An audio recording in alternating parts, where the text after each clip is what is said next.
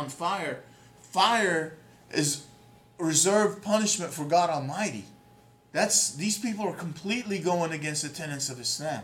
You know, even the thought of committing an act like that, you're automatically out of Islam, the fold of Islam. Even the intention that you have inside you, and you plan this, you're out of this religion.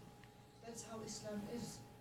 You can't have evil intentions. You can't. So that's how strong our religion is. But the people are, sadly, especially the young people, they're misguided. By whom? By those people who do evil things. So I'm sorry, I'm going to add something to that. Yeah.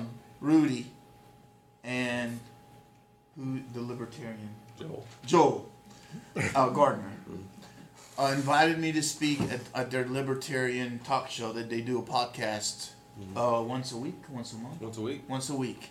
And I went to his office, and I walk in. I'd never met Joe. And, you know, at that time, I didn't think a whole lot of Rudy. Just honestly, there's that. So he goes, but I thought I really appreciated the opportunity to speak out on his forum. So the first thing is he had a computer screen open with a meme about Quran. Remember this? Mm-hmm. And it says, you know, 10 things that you should hate. No, be careful. These 10 things that are true about Muslims and Islam, right? Something like that. Mm-hmm. And one of them was, women, treat them terribly.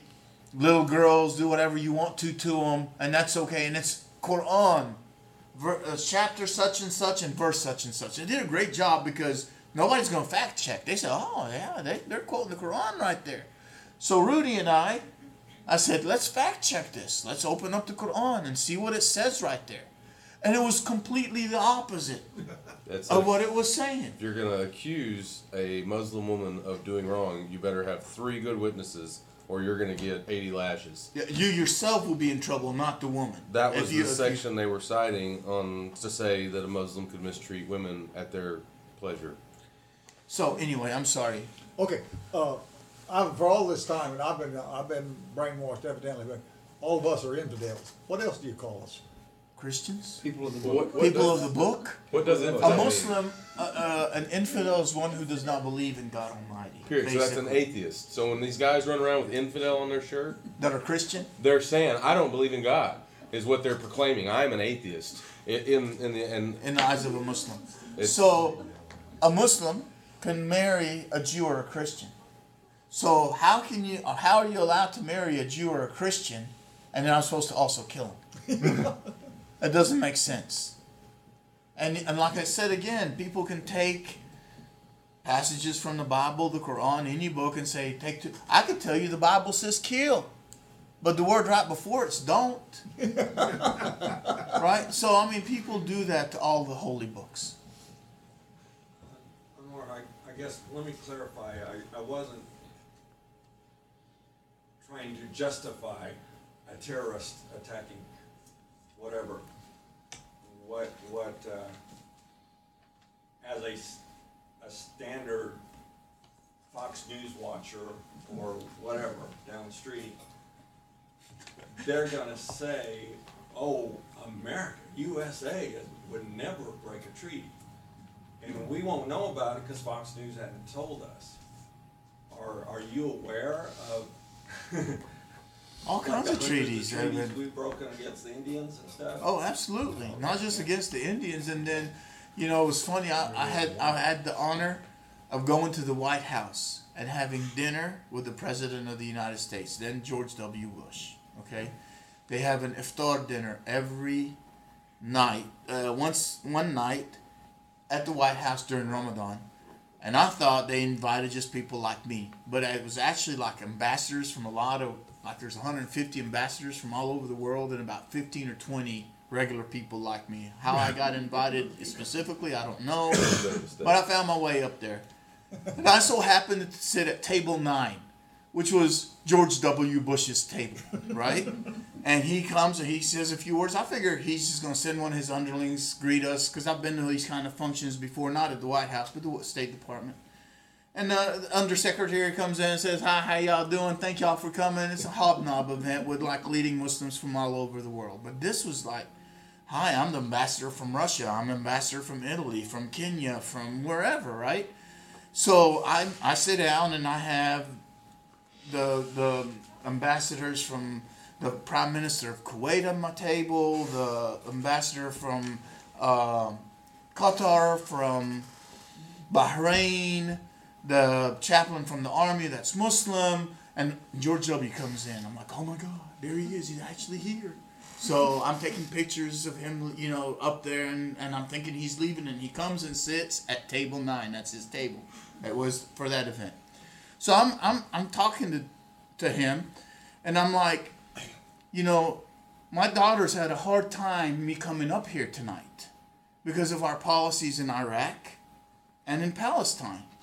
What do I tell them? That was the nicest way I could put that question, right? So he talks, and he goes something about, well, we had UN resolutions to go into Iraq. And I'm like, okay, you're a Republican, and you're telling me UN resolutions, and we're going to follow them. Okay, I'm going to keep my quiet. I'm trying to be polite. I'm at his place. He's hosting me, and he's the President of the United States. So I said, but Mr. President, did you just say the UN? He goes, yes. And I'm like, since when did the UN matter? Or do we just get to pick and choose what we get to enforce from the UN? And he knew exactly what I was talking about because of all the stuff that against Israel and all the lands they took in their aggression in 1967 and what have you. So he goes, you're absolutely right. We just get to pick and choose what we are. So we get to pick and choose what treaties, what resolutions we want to enforce or not enforce, and that happens all the time. It's just it's happened until today, right? Most of us pick and choose which part of our holy books we want to. Yeah. Follow What we want to do and what we don't like and what we like. Yeah. Get the redacted translation. I'm sorry, I don't know what redacted I mean, means. Blacked out. blacked out. Oh, okay. All right. That's what I don't like. Yeah. He wants to ask it. Yes, The sir. teacher I wants got to a ask a question. Well, I got a question. I got a serious question, but it's probably a good time to, number one, say we really do appreciate you hosting us here, and you've been, just gracious hosts and put on a good feed and everything else, and we appreciate it. I mean, you came and you and Ahmed and Taha. and the imam that was here visiting, came to our group and answered a lot of tough questions. I mean, we asked some they weren't tough questions. They were Loaded questions. They were worse than loaded questions. I'm looking Yeah. for. They were Condemning were- questions. condemning questions, and what he had to say for this, and we asked pretty tough questions. And I appreciate that. And you said, that you love the Constitution. You invited us to come and said, we love America, we love the Constitution. We're actually happier and freer here than we are in any other country in the world, including Muslim countries. And so we appreciate the Constitution. It'd be great we'd want to learn about it. So go ahead. Can I No, say go something? ahead. And Sure. then you can finish up. So, how many Muslim countries actually follow as the rule of law Sharia law in the world? You can't answer that Saudi? question. You're not allowed to answer. Sorry. Saudi? So, how many countries, or what's the closest country that follows Sharia law as it is right now? Depends on who you have define Sharia. I actually No, looked Sharia, that up, and I've Sharia. got It got a is what map it of is, maybe, right. I don't know, 8 or You 10 think? countries, and Do some you of think them are maybe 100%. Saudi Arabia? No, because they're in No. anarchy and you can't elect your leaders. You think Egypt? No, because again, no real true elections of leaders. There's in Saudi Arabia they don't allow a church to be built, and that's against Islam. Is it Malaysia? Malaysia?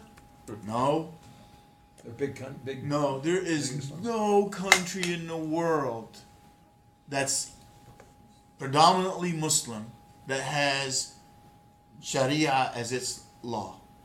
And the reason for that is because you have egotistical leaders that they want to do what they want to do and not allow the people to govern themselves like it says in Islam. The one that's closest to Islam is the United States of America, because freedom of religion is part of Islam, no compulsion in faith, and protecting those that are not of the same faith is part of Islam. Freedom of speech, freedom to assemble, no illegal search or seizure. I can't go and what you do in your home is your business. I can't go prying into Islamic principle, I can't go pry in what you do. Now, if you bring it outside the home, that's a different story. So, for instance, you hear that if somebody commits adultery, they get stoned to death, right? You've heard of this in Islam, right? In the Bible too. But they have to have, is it 3 or 4 credible witnesses that witness the act of adultery?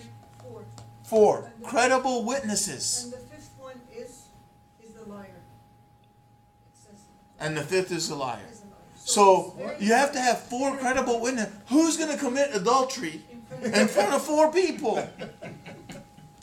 So it's really hard in Islam. It's really hard jurisprudence to reach the punishment of it. And accusation of whoever Did this? adultery. To accuse someone, you know, the act of adultery is a big responsibility. You can't just say, I've seen them too. Yeah. Yeah, that's Just because they're flirting in the public, that doesn't mean they committed adultery. The other thing you hear about is cutting off a thief's hand if they steal, right? So during Khalifa Omar's time, this guy was brought because he was the judge. He said this guy was caught stealing. So they asked him, "Why were you stealing?" He goes, he admitted, "Yeah, I was stealing because I work, I work all the time for my boss, and I don't make enough money to be able to take care of my family, so I stole."